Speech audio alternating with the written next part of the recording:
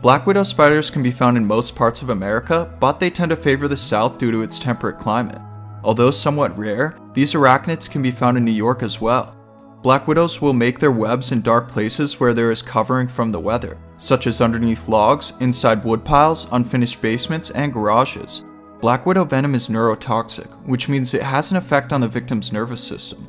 When these spiders inject their venom into insects, this causes eventual paralysis, which makes consumption easier. A black widow bite for a healthy adult should not end in fatality, but will result in uncomfortable symptoms such as swelling, muscle pain, muscle spasms, cramps, and more.